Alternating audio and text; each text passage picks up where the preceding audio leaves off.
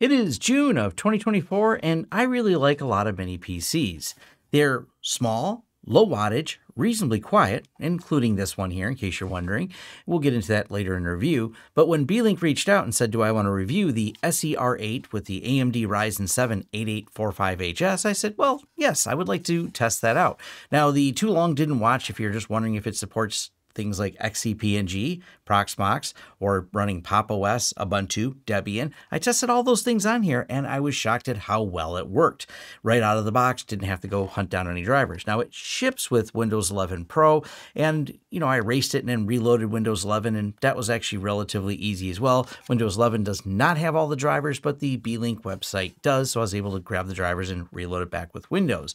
Now, this device is a little bit ahead of its time because the new AMD Ryzen 7 8845HS has the new NPU in it. But there's not a lot of software here in June of 2024 to take advantage of it. That's why I started with the date to say that this is the review now, but this will actually get better as the software comes out for the new AMD Ryzen AI enhancement chips. And I think this is going to open up a lot of local options for running higher workloads, or if Microsoft ever figures out how they want to do their recall Copilot thing, is supposed to be able to take advantage of that. So we're early on the software, but hey, the hardware's available, so let's dive into this review.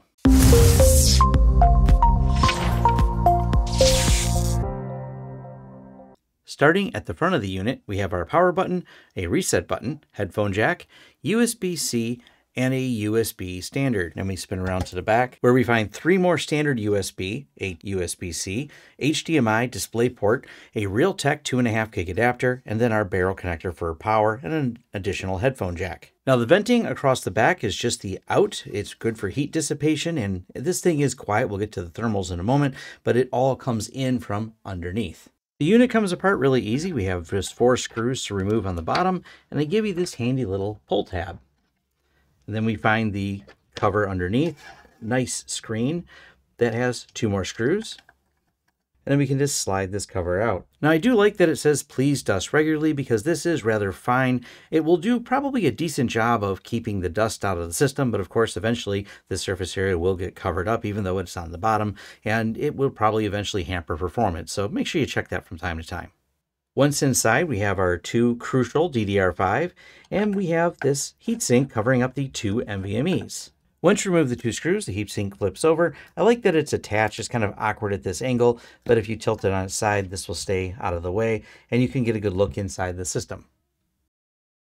Now, as for the system being quiet, it really didn't go over 50 decibels, even when it was being used, even when I had a workload on it. Now, when I ran a full-on benchmark that really pinned the CPUs, I could get it up there just under 60 decibels, which is still pretty quiet, but that was full fan on and running for a long time to get it there. It did not seem to overheat at all. It didn't seem to have any issues, but, it made just a little bit of noise, but that's actually still pretty quiet. So the thermals, I would say, are really good on this.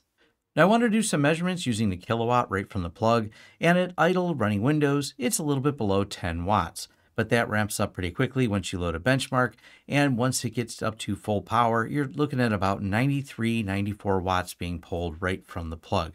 So still under 100 watts for the amount of power you have, and processing, I think, is pretty reasonable. Now the power adapter stayed cool even during the testing when it was at 93 watts, but it also feels really well made. It doesn't feel like the cord's just going to rip out of it or get fatigued over time. Now the adapter itself is UL listed and provides 19 volts at 5.25 amps. Now, as I said in the beginning, and I want to reiterate again, this was sent to me from Beelink. I do get to keep it, but there is no editorial review. There is no me sending this video or them writing the script. Now, they did ask in the email, and I will comply with, if you will, that they have me point out that there's crucial memory inside of it, which I did. I would definitely tell you the brand of the memory, so that's as close to editorializing as Beelink gets on this video. It also does have a crucial NVMe. I think those are important factors, and I don't blame them for wanting to highlight them, because a lot of the other companies cut corners and use some of the off-brand memory or maybe an off-brand NVMe, and those are, well, not always as reliable or consistent reliable. We've had a couple times when buying mini PCs with some of the off-brand memory that it has some flake out issues, or the NVMe just doesn't perform well at all or completely fails after a rather short period of time. So going with the brand name one, I think is a little bit better. I've actually seen people recommend just buying mini PCs bare bone and buying the memory separate, as not to deal with whatever memory they might be putting in there. Now, one complaint I have from their marketing department here is dustproof. As I've shown, there's a little cover here on the bottom, and it is easy to clean. I like this mesh right here and the metal plate underneath there, and it will help keep the dust out of the fan, but you still, just like it says, you have to clean it. The unit's been with me for roughly 30 days, and I've been running different hypervisors on it. I've had no stability issues, no overheating issues. It seems to work well. I know 30 days is not a really long amount of time, but I'll actually probably keep using this for a while, so I'm looking forward to when the driver updates and software updates come that allow more software to take advantage of the NPU that's in here. Now, if you're looking for a few more reviews of this, Wendel from Level 1 Techs and ETA Prime both have videos you'll find linked down below. Wendel also tested the USB-C 40 gig and external graphics card, so hey, make sure you check out his video. And ETA Prime did some games on it, so if you're wanting to run this specifically for games, hey, you know, it did pretty well. I was actually shocked at how well it did with a few of the games, but hey, check out their videos for more information. I just don't play a lot of games, so not something I really did. Like and subscribe to see more content from the channel. Head over to my forums, forums.lawrencesystems.com, to have a more in-depth discussion about this and other topics. And I'll see you on whatever socials you find me on at lawrencesystems.com. All right, and thanks.